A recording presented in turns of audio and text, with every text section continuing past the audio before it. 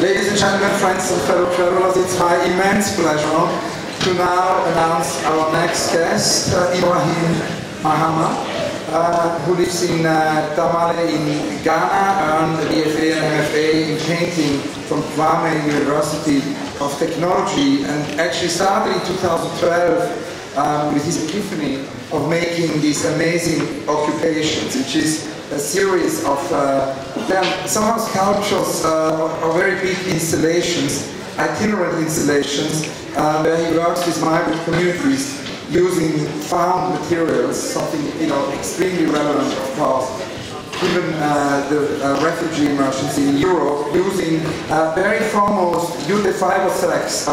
Many of you might have seen this very big installation in the Arsenale last year in Occidentals Biennale, the biggest piece in the whole Biennale in the Arsenale is the big corridor. And together with Simon Caste, we visited last summer Ghana for our 89+ research.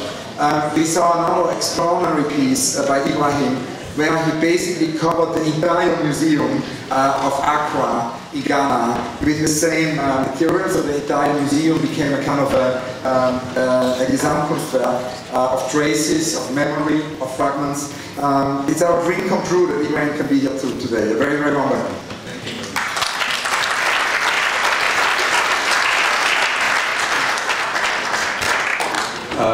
Thank you very much for inviting me, first of all, to come and give this talk.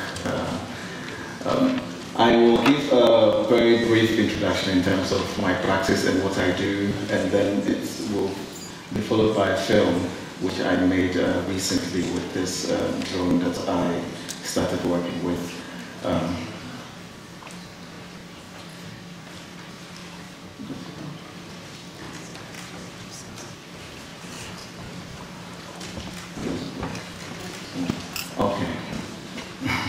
Okay, so just to start with, I started my background is in painting and sculpture. So I studied at the University of Science and Technology in Accra, in Kumasi, Ghana. And Kwame Nkrumah was he was the first Prime Minister of Ghana, and he was also the first president. He was the one that actually took independence for Ghana, and he had a lot of ambitions and dreams, and he also worked a lot with the Soviets on some projects that they did in Ghana in terms of building silos and also these housing units, which after his overthrow in 1966, most of the projects never got realized or finished. So you have a remnants of all these projects within the country or scattered across the capital or some of the cities. And recently I've been very much interested in these things. But before that, when I was an art student, I was always interested in the relationship between the body stroke materials. Earlier on with my early works, I used to make plaster casts. So I used to use plaster of Paris, specifically the ones that are used in the decoration of buildings on ceilings. So construction has always been very, very important in my work. So I was actually casting the skin of models. So I would actually pour this material, and then when the material hardened, I would take the material out of it, and then I would make a sculpture out of it. And I was very much interested in the relationship between the material and then also the body. And when it meets and it departs, the different kinds of, if you like, traces that are left in between these two spaces and what they become when exhibited. Of course, I've always been very much interested in the public space, so I was always interested in ways in which art could be exhibited, especially in the context of Ghana. Because in the past, historically, we had a very extensive history of hotels providing spaces for artists to show their work. And in time, it became like the norm, so artists would always criticize hotels for not giving them their lobbies. And I said to myself, there are so many spaces around the city. You're complaining we don't have museums, so you cannot make art, but actually you don't need a museum to make art. Actually, the art itself of the 21st century has to be something that has to emerge out of all these crises and all these discourses. So I became interested in materials a lot. And this material, which is the jute sack, became one of the materials I became very much interested in. And it is important to know that when I visited the 2012 documentary by Carol and Christophe Boccace, I became very much inspired to become a better artist because of the choices that she had made. So when I went back home, I immediately started thinking about how I could use my materials rightly in terms of thinking about the city, which I've always been interested in. So I started working with the jute sack material. I was previously working with it, but which I think was still a bit more conservative. So I started collecting specifically materials that were used, because this specific material is imported into the country from India and Bangladesh for the transportation of cocoa. But it's important to know that it's only used to transport cocoa once, and because of international policies and all that, diseases and stuff. But after it's used, they then sell it to local merchants who use it to bag rice, millets, and other things. But I'm much more interested in the fact that when it's used to bag rice and other things, they use it several times. And the people who use these materials tend to use the material over and over again. And we have a very long history of migration also within the context of Ghana. So people tend to travel a lot from rural areas to the capital because they feel that's where they can actually make life for themselves. And they tend to put all these kinds of markings on their bodies, like some kind of tattoos, but they are not just for aesthetical reasons. It's much more political and pragmatic in some senses. So they transfer some of these onto the materials, the objects that they use. And you find it all around spaces within Ghana, so like whether it's on a box or a material or a piece of cloth, and sometimes they invent new systems out of it. So I became very much interested in this sense of opposition between that kind of political situation which is directly on the body and how it translates into these materials. The traces that are left on these materials, when you look at them like on the surface level, tend to have a certain aesthetics to it. And I thought working with this kind of aesthetic in relation to the element of collaboration, which is working with most of the migrants who move to these cities and in building these kinds of objects. Okay, so I'll flip through a series of images and you just... So these are kinds of gestures of having to, just simple elements of having to learn how to write something as simple as that within the system of production, within what we do like in a studio. And the studio is everywhere. I work from renting maybe a warehouse space to the streets in my neighborhood because everyone has turned to believe that I'm some kind of a strange guy. Streets, no one actually says anything because they know that I'm quite crazy. And this is one of the studios. It's not permanent, so all of these things are very temporal. So I never really have a permanent space in terms of work. It's always moving from one space to the other. And the collaborators I work with specifically are these young women who have migrated a lot from the northern part of the country to the southern part of the country. And also historically, there's been a lot of segregation within Ghana in terms of how we think of different ethnicities and cultures because of this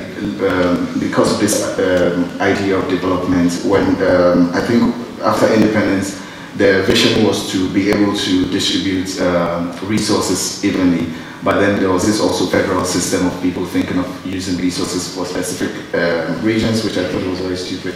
But of course, at the same time, this thing has not been resolved over the years. So you have a lot of people moving from one area to the other.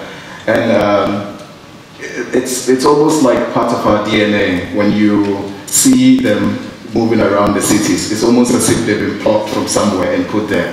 The rights, they don't feel that they have access or rights to even this idea of the thing that we call our own states. So I'm very much interested in the precarious nature of all these things, and I use them as a material in the production of the works that I do, which are very political, rather than like very aesthetical. So some of these images are just of open spaces that we've worked with. So And we worked with museum spaces. In my university, we had this museum that was built that we all felt was very terrible. But at the same time, we needed to work with it one way or the other. So one way to critique it was to cover the entire building. So there was nothing inside. We took all the objects out, and it was one of my MFA projects I did. So we covered both the inside and the outside, and we also installed sound elements and other things within it. So you'd actually feel that the museum, which is supposed to contain objects, suddenly becomes this object which is contained by a series of materials which contain commodities, which is contained in itself. So buildings, architecture is very, very important, and I liked very much what Alfredo said yesterday about the responsibility of architects and all that. This is one of the buildings in my university, which is like this tropical modernist architecture. It has the Great Hall, which we have symposiums and other things in it, which also has, this is the main library. So the idea was to cover up the entire library with the students in it, which most of them were not happy about, but we still went on anyway. So just different angles of looking at it, and then also, so there's this heavy sense of critique in terms of how the city is organized. Bridges are made sometimes very nonsensical. You think it's an old railway station which was built by the British, and most of the railways were built in areas that there were raw commodities that they could exploit anyway. But over time, I thought those spaces could be appropriated. Of course, over time, the railway was no longer functional. But people occupy these spaces for local markets. And the government always, the states, for some reason, which is supposed to be this democratic ideal, which is supposed to be protecting citizens, all of a sudden becomes this terrorizing figure. So they built all these bridges across, cutting the spaces into pieces. And actually the work from the Biennale Out of Bounds was from this project, because they had all these signs out of bounds on the bridge, because you cannot actually do business on it. In Ghana, we have a different system of actually doing business, which is actually more or less like a street culture. And we're thinking of how we can urbanize our spaces much more without actually thinking about how we can factor people who are migrating to the city and how these resources contribute to. So the collaborators, which are the girls you see in the picture, are part of the collaborators I work with. And most of these spaces that we do these interventions in, like this building which is in the airport area, you know, Ghana, like the cities are mostly gentrified, so you have all these slum, like most of the images that we saw in Alberto's presentation. And these things have come to understand that they are more or less universal concerns, and we have to find a way of addressing it. And I think that architecture or design or critical discourse through art is one of the very important. So I always choose spaces that in some way, sometimes it's almost, you will never really be there to experience the work, but I think that I'm much more interested in all these different elements. And of course, the different symbols within the materials in terms of the original symbol, the Ghana Cocoa Board, produced in Ghana, and then the sign, which is the body, the tattoo which I was talking about, which is there, OB in the middle. So this element of combining different spaces and also the contradictions between them is very important. So gentrified spaces within the capital as and then making interventions. So it takes a very long series of negotiations, especially with the characters who are responsible for these things, because they never really understand. And in this particular image, I like this very well because in the video you'll see it much clearly, but you have the presidential palace, which is like the White House behind the green area. And you have this building that was put up recently, still under construction. And then you have the work, which is right here in front. Most of the time you wouldn't notice it. And then you have the slum area, and then also this building which cuts the residential area. And I like this idea that almost looking at the image, you could think that the colorful building in the middle is the central element in the work, but it's actually not. It's actually, the image is actually in critique of this kind of structure. So, so silos, as I talked about, these buildings that are built to contain food, but over 50 years now, they've never been used. So like you have all these dead buildings and monuments within the city. that I like to appropriate and use for the work. This is the university I studied in. So I actually went through a series of negotiations to cover the entire buildings. They were inspired by drawings from Le Corbusier in terms of ideas from Le Corbusier in terms of building these accommodation units for students on the campus. But I think it was also an idea to use that as an accommodation unit for like places within the city. But it was never really realized. And then you have this abandoned affordable housing projects which was built some time ago, never really used. You have a lot of characters living within it, mostly termed as social deviants like armed robbers and blah blah blah. But I like working within these spaces because I've come to understand that it's a very, very precarious situation that we live in. And crisis almost becomes like it's always a starting point for me. So I'm not really afraid to be robbed or for something to happen when I'm doing a project within the space, because there's always some way of some set of failures that happen. And these projects, it's very important to know that they happen, especially in recent time. All the projects that I've done are simultaneous projects. So there are about maybe 6, 7 different sites happening all together. So the idea is to be able to connect them to connect the spaces in between the city. So the silo, these projects, the university that you saw, the affordable housing projects which you saw, and then all the other images, most of the images I showed there's a singular work happening at one different time that you have to find a way to negotiate yourself in between. But at the same time, they are very temporal. And like the Biennale where the materials covering both parts of the buildings, this time around I was also interested in covering one part of the building and leaving the other part.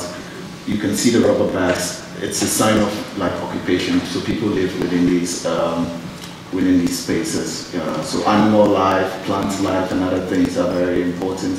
So the whole system of ecological system also is something that I tend to be very interested in because of this idea of decay within the materials that I work with and the kind of architecture. So the streets in opposition to this idea of occupation, like the things that are happening, and also just path by the people living within these spaces to give you that sense of occupation, and also just thinking about the work, this occupation in terms of the architecture is always very interesting in terms of what its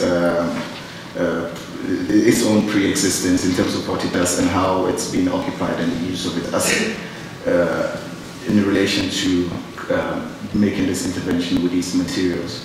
Yeah. So from here, they're just images. I will play the video, and then after the video, through the questions, I can give much more elaborate responses in terms of some of the ideas, especially with the introduction of intense labor, which characterizes these very enormous projects, but at the same time, they are very, very temporal. So there's always a sense of migration. Sometimes I have to transport all these migrants from Accra to other cities in order to do this project, and then they sleep in these spaces that are meant for other individuals. In some cases, there's always been the sense of attack, like recently we did a project in the university, which was this one.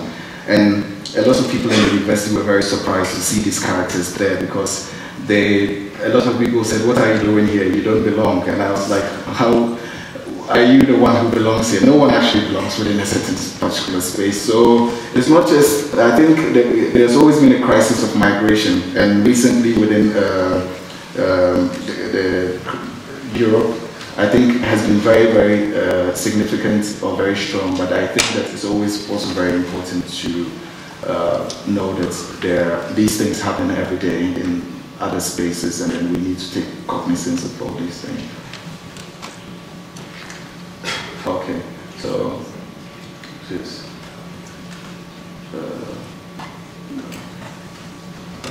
Sorry.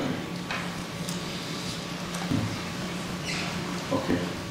So the insides and then the outsides of the insides in terms of how the buildings are occupied and how people also interact with it from the outside is very important. So that there's skeletons of the buildings in terms of the slabs and other things are all things that I take into consideration.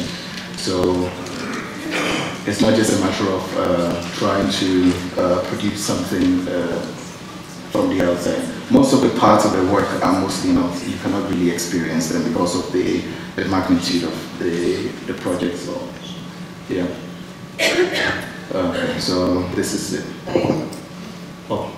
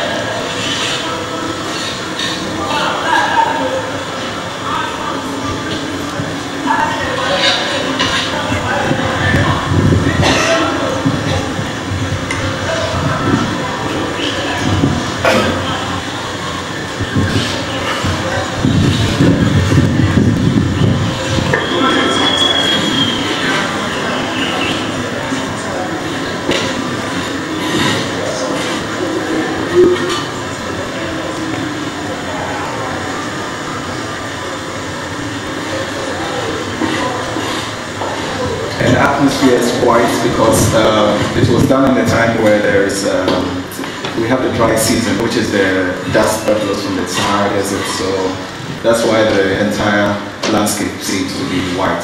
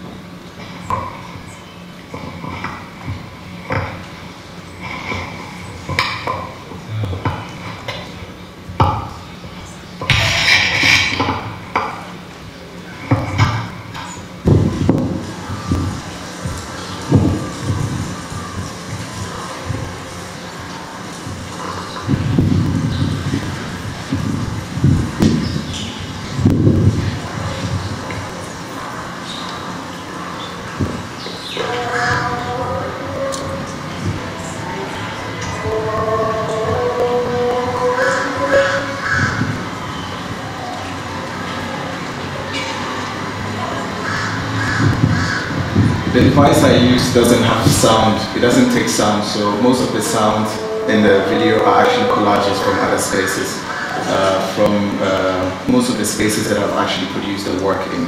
And I'm interested in this idea of collage, so I like to, in as much as the way I treat the material or the spaces I work with is the same way I treat the videos or other things that I produce out of it. It's always a combination of one different space with the other.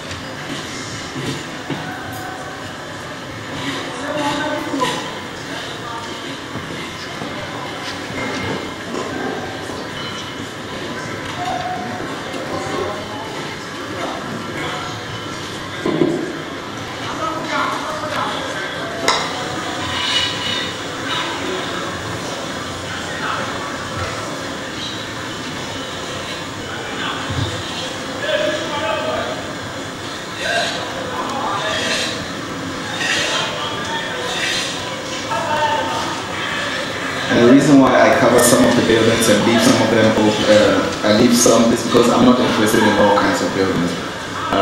These buildings, like the other ones that I was built, I worked with, were built in this spirit to provide a certain kind of accommodation for the students within the university. But I think later on, most of the other buildings that were built were just built for the sake of profits, because the university thought it could make a great deal out of the students. So thank you very much.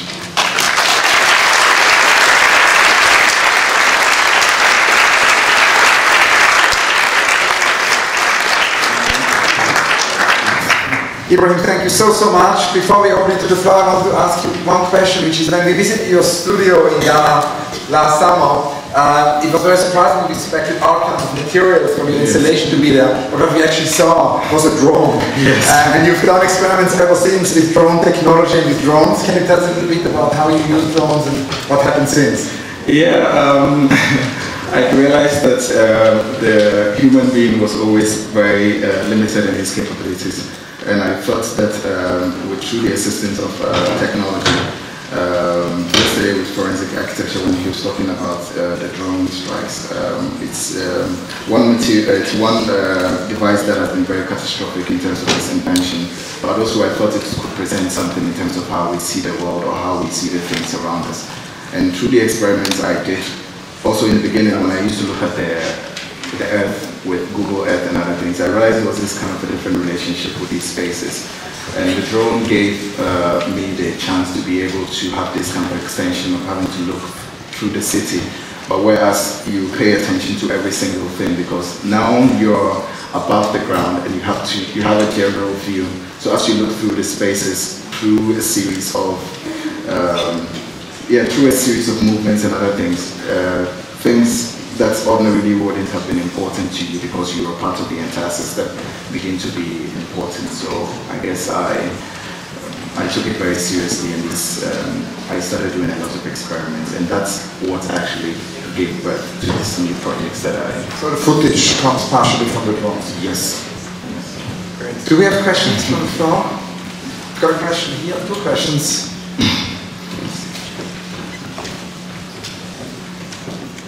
Thank you, Ibrahim.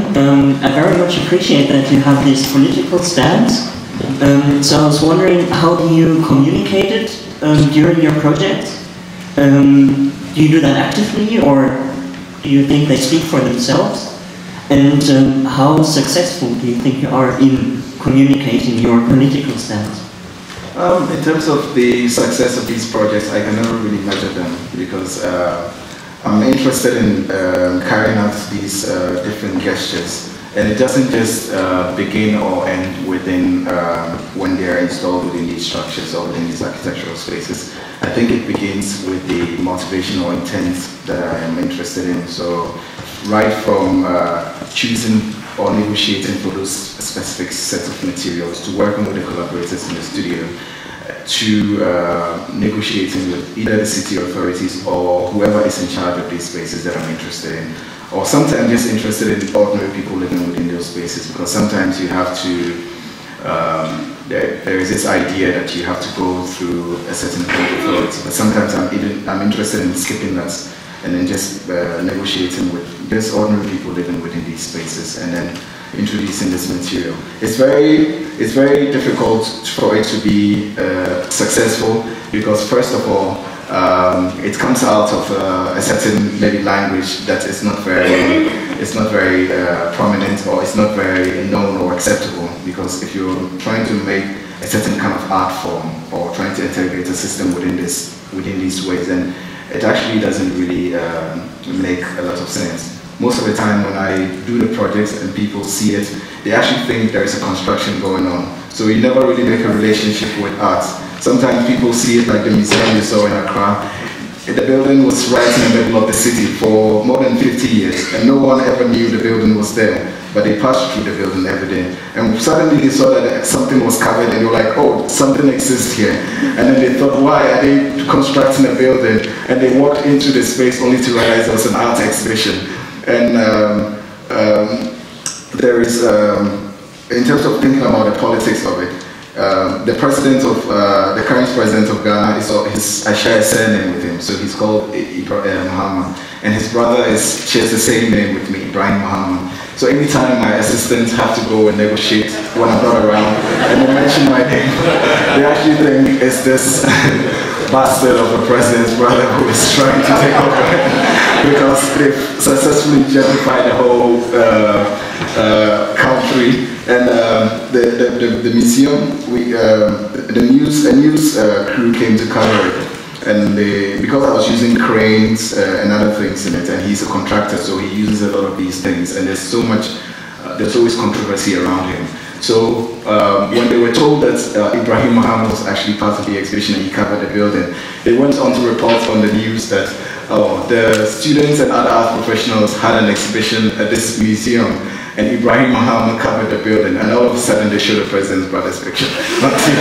So I think it's inevitable to escape from the politics, but one way or the other, the critique is still important, whether it's visible or not. Got any more questions?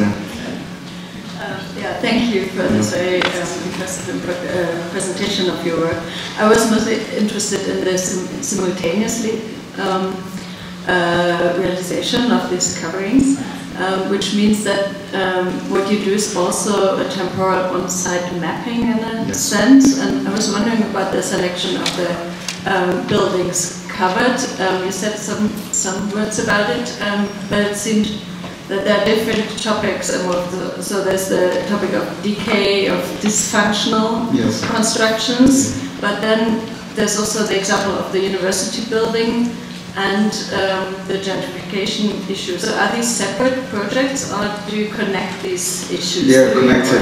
Yeah, it's just one single unit that I work with through these different spaces. Like with this specific project, there was one project in Accra. They were across 2 cities. So one in Accra and one in Kumasi. The one in Accra comprised of 3 spaces, which was the silo, one of the silos, which is in the industrial area of Accra, where they produce most of the products for consumption. And it's been there for many years. They even have a tunnel under it, which leads to some, which was built many decades ago, but it's never really been functional. And I was interested in this sense of this kind of monuments being very dysfunctional. And I also always think about these things in relation to other things. I think they could serve other purposes if they are not used. Because when it was built, it was actually built by the Soviets, and there was because when there was an overthrow and they never really used it, there was this kind of propaganda that the Soviets built the silo with their climate in mind.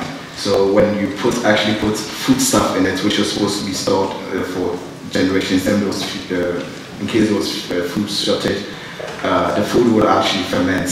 So they characterize it with failure. So they never used it for 50 years, and I wonder why it's there for 50 years and government upon government would never really pay attention to this thing. So I think failure is imminent. It's like really embedded within the system, and we constantly tell ourselves that things are working, but nothing is actually working because we are not even paying attention to the city. And the other space in Accra was the building behind the presidential palace, which was built, which was very controversial, and they have this kind of housing units there, which is built by an Italian construction company which owns a lot of real estate in Ghana. And there's also been a lot of controversy in terms of how they've taken over spaces in the city, which actually wasn't meant to. And you have the slum area and then houses that were supposed to be occupied by civil servants, which are now being sold to private entities. So I became also interested in that. And then also there is a building right in the middle of both spaces, but it cuts across, let's say, about 15 to 20 kilometers. So it's a huge space, but because there are some few valleys here and there, when you are at one space, you can see the other space. And when you move to the other space, you can experience the other space also. It's within, So this other space was actually meant to be a bank, which was never completed because the bank got sold out in another bank from Germany, I think. And it's just been occupied by squatters. So I'm interested in these little elements and these different kinds of narratives behind these different sites. And I started working with the geological and survey department. So in collecting archival maps, which in Ghana, we always have a bad habit of burning old things because we always think old things are not necessary. But I think old things are important because we can learn a lot from them. And so I'm collecting some of these maps and then using the work. So the work doesn't just end within the occupations that happen. It also extends within drawings and within film and then also these archival maps. And then in Kumasi, the affordable housing, which is meant for civil servants but never got completed, and a university which is meant for students, which students live in, but the population of students that actually live in these houses are like a very small percentage because they never really finished the construction of these projects. And now we have to use professors' common funds to build hostels that are extremely expensive. So I think that's why sometimes I'm quite snobbish of some of these structures. It's either I'm very critical about them or I ignore them because they don't tend to have a great significance in terms of the inhabitants of populations within the growing cities. I can take one more question. I'm very interested in the aesthetics, in your own personal aesthetics of using this. And of course, as we like in, let's say, in China, when they're building these new skyscrapers, they cover them with the green kind of plastic nets or the bamboo, etc. So buildings look much more beautiful, actually unfinished in a way, or in process than actually when they're finished. And in a way, many of the buildings you're covering are kind of modernist buildings, and they're kind of an adopted language that's been imported into your locality, yet you're covering them again with a new aesthetic. So I'm very interested. Of course, it rings bells from Cristo to wherever, to politics, to kind of all the stories of corruption, of failed buildings, etc. And you coat it with a new aesthetic. And I just was curious about your take on this new skin. I think the skin is very important.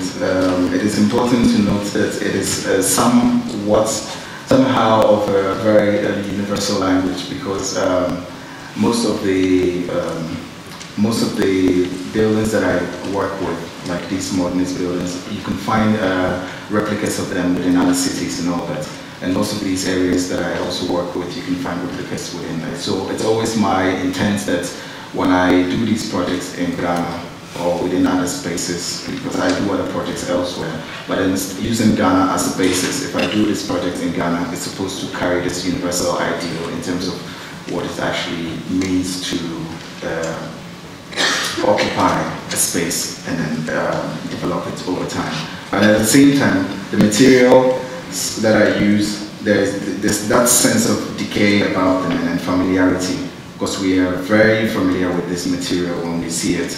We see it all the time, but then we're never really interested in it when it reaches a certain point of destruction. It's almost as if it's no longer necessary. But I'm interested in it when it's at that point of total destruction, and then we can reuse it to through these series of gestures working within the studio to produce this giant tapestry, and then with this enormous, intense amount of labor in terms of having to transport these materials through these different levels of spaces to reinstall them, with the notion that there are people also living at the same time within these buildings. I think it's something that is kind of poetic in my mind in terms of how even people negotiate with their own spaces.